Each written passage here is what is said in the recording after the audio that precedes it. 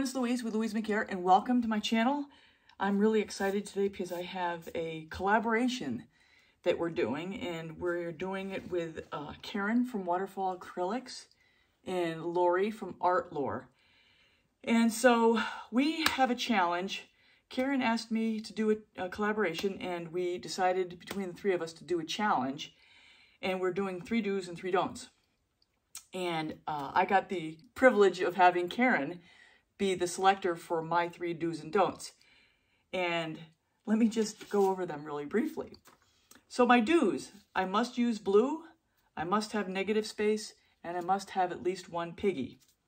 The don'ts: don't use a dryer or my mouth or your lungs, I'm imagining. No canvas smaller than 12 by 12, and no white.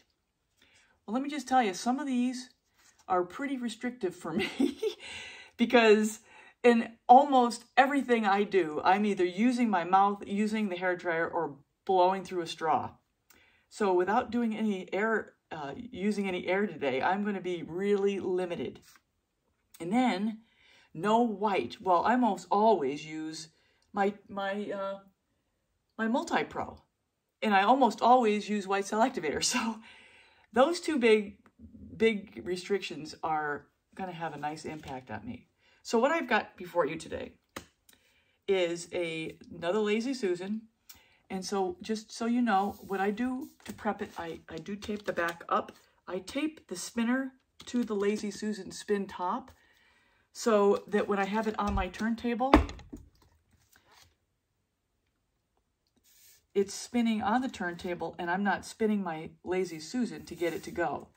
So my Lazy Susan stays fixed and the spinner down below does all the work. And that way I have no herky-jerky, it's nice and smooth, and to me, I find it works really well.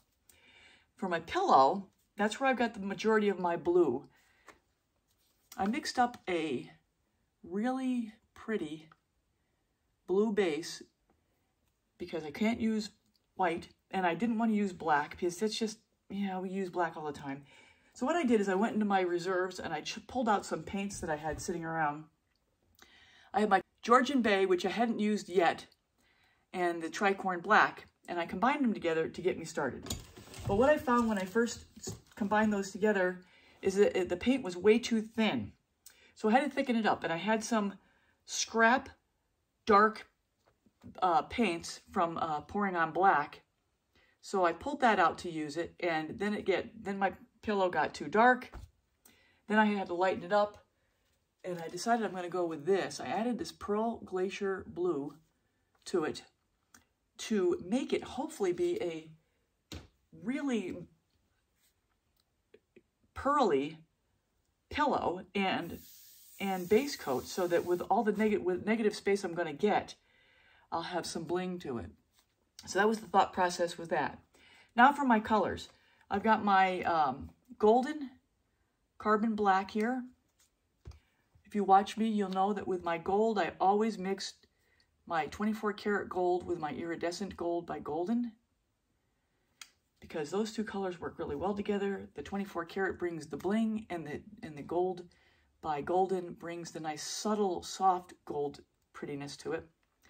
This here is mostly TLP Frost, and I added to it a little bit of the same color I put in that pillow, which is the Pearl Glacier Blue, because I wanted to have something in here that had a little bit more binding to it. This is my bronze by Golden. It's iridescent bronze. Need to stir it a little bit. And then last but not least, I have my combination of Caput Mortem Violet with Golden's Carbon Black. So this is Amsterdam's Caput and then Carbon Black by Golden. So with that, I'm going to get started. I have my cell activator, I have my Oxide Black, and it's my American Floetrol cell activator recipe. And then I have Titan Buff Deep that I'm using for my other cell activator. And again, this is my American Floetrol cell activator. Video 141, if you want to see how I make it.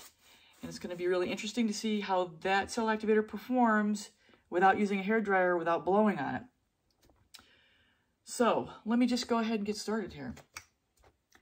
Let's get the pillow down. So in the interest of time, I'm going to speed through this. If you watch me, you'll know I like to cut out the unnecessary or speed through it at least.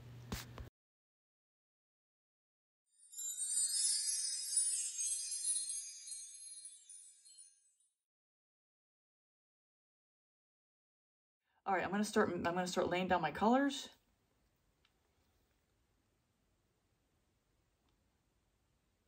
And please forgive me as I often lay it down very slow and deliberately.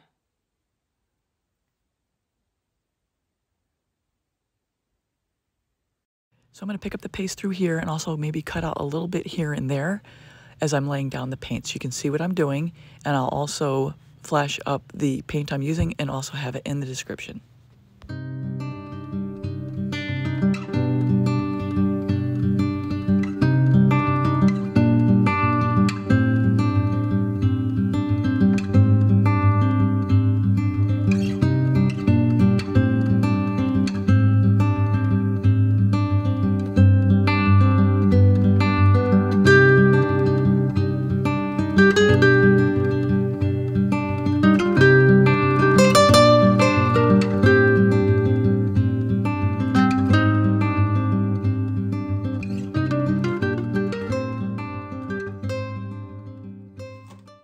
We're good.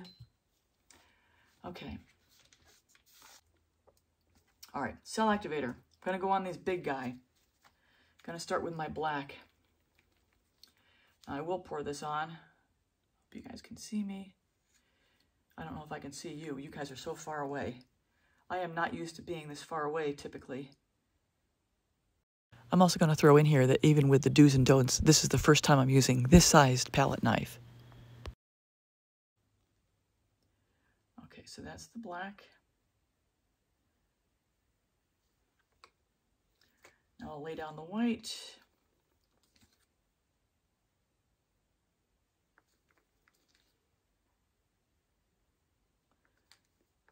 Or this is not white, this is the Titan Buff.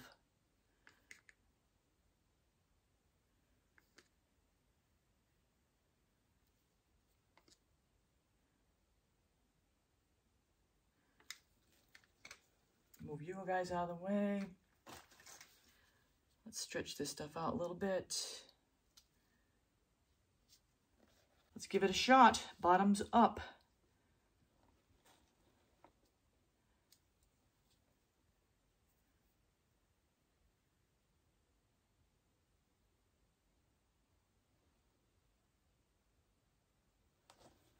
There we go. Crazy. Woo! There is relief when you get it done.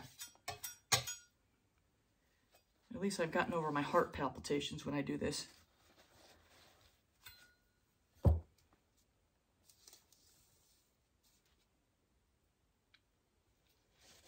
Okay, let this kind of develop for a minute. I'll stretch it out. Let's see.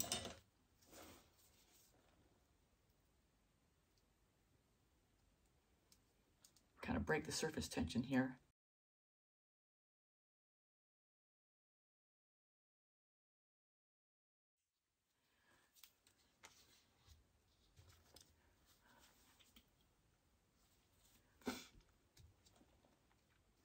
Really hoping that that's going to start to, cell activator is going to start coming up a little bit here.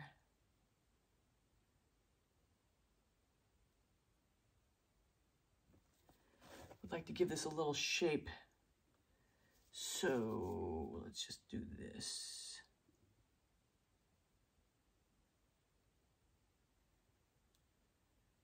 So typically by now I would have been blowing into the black cell activator at the top where it's not quite developed yet. Now the bottom, the tail portion, is fully developed with tons of cells. So through here, as I'm waiting for the cell activator to develop a little bit more, I decided to just speed up and not skip so you can see what I'm doing. I'm just kind of waiting, playing around a little bit, trying to see where there's paint underneath and decide what I'm going to do. I end up going for my palette knives to decide how I'm going to play with this. The challenges definitely make you think about other ways of accomplishing things. There's got to be something going on here. Come on.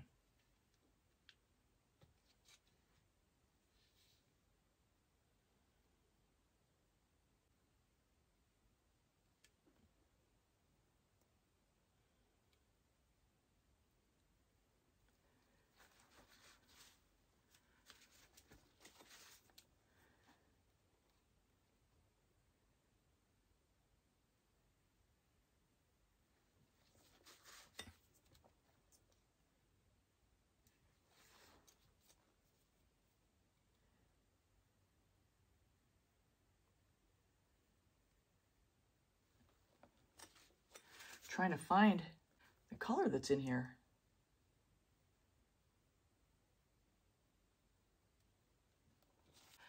All right.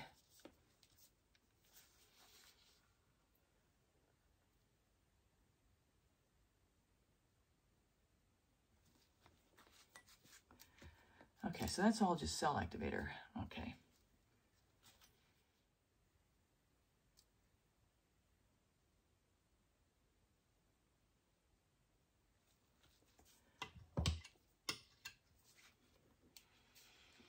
I want to give this thing some shape.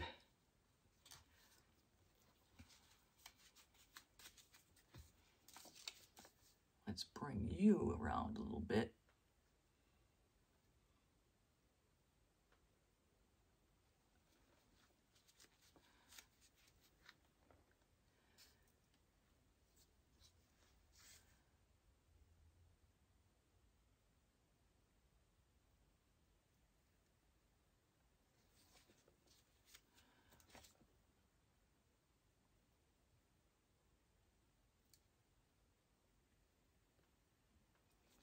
Okay, all palette knife moves.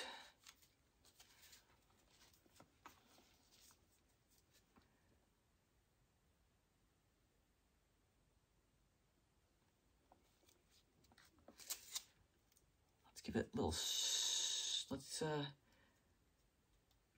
give it a little stretch and see what we get. Got to have negative space. If you've watched me before, you know when I start my spinning, I start very slow and deliberately.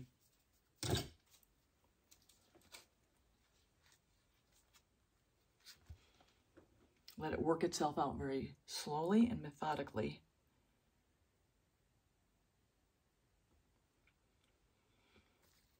So I got to get a feel for how it's spreading before I dive right in to full spin.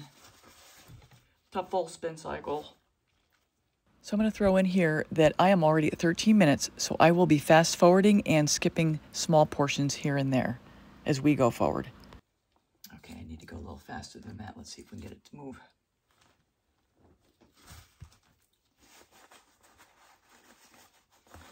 Okay, got one side going. Let's move it over a little bit.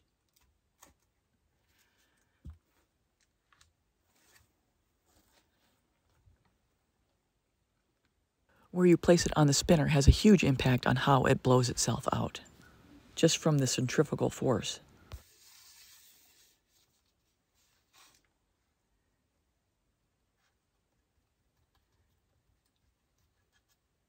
Caught you just in the nick of time. Let's give it a little bit more. I'm sure this is all going to come off, but stretch it out a little bit. Okay, so we got it pretty covered now. Let's see where it walks to. All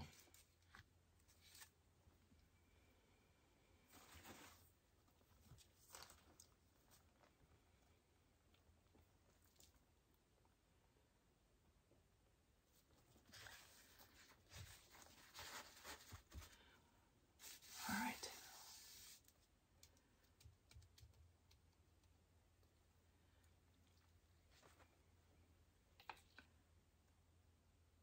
I want to try to round this off a little bit, give it a little more shape here.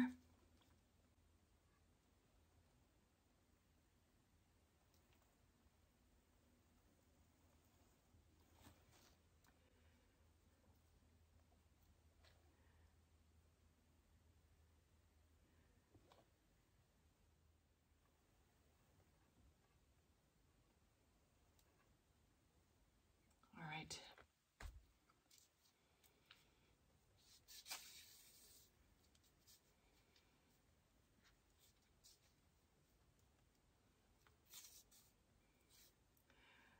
All right, let's check the edges.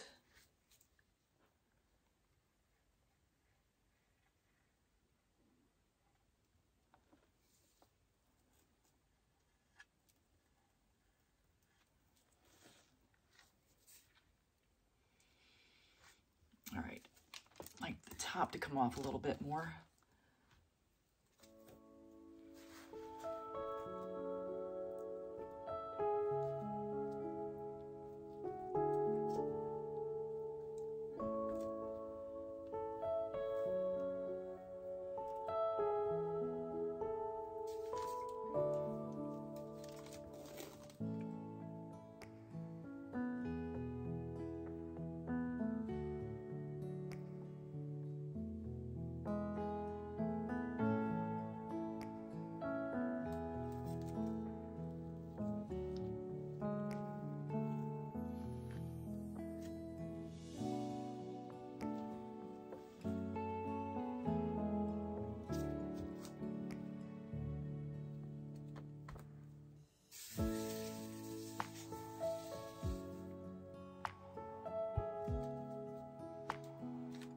I'm going to cut out some of this spin, and then I'm going to focus my attention up top here where I'm trying to shape it into the shape of the spinner itself and round it off a little bit.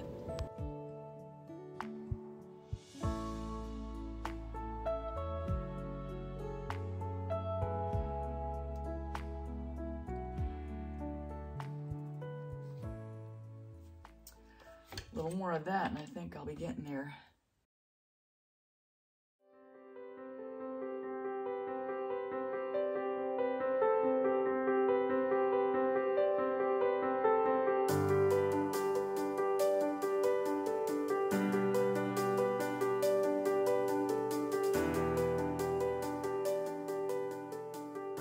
Get a little like extra off now.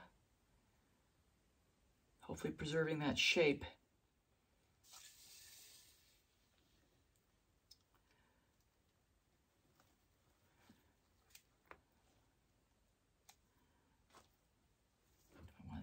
So everyone, I spend several minutes trying to round off that corner. I will show you the final result at the end, and then I'll do a final flyover after it's resined. So everyone, I'm calling it a wrap, and this little clock is the inspiration for what became the Lazy Susan. This was my practice palette to make sure what I was going to do was going to work. And here are the final results of the Lazy Susan. I took this video out in the sun to try to capture all of the amazing pearlescence that's in the pillow and the bling and the shimmer that's in the gold in this piece. And I am really happy with how this turned out. And factoring in the do's and don'ts on this, I think it came out really, really nice. And it actually stretched me. It made me have to explore different options that is out of my comfort zone, and that is always good. So if you haven't subscribed yet, please subscribe, hit the bell and all. You'll get all my latest art tutorials. At the end, I will have a Lazy Susan and a clock playlist if you'd like to see. And now let's go over to Art Lore.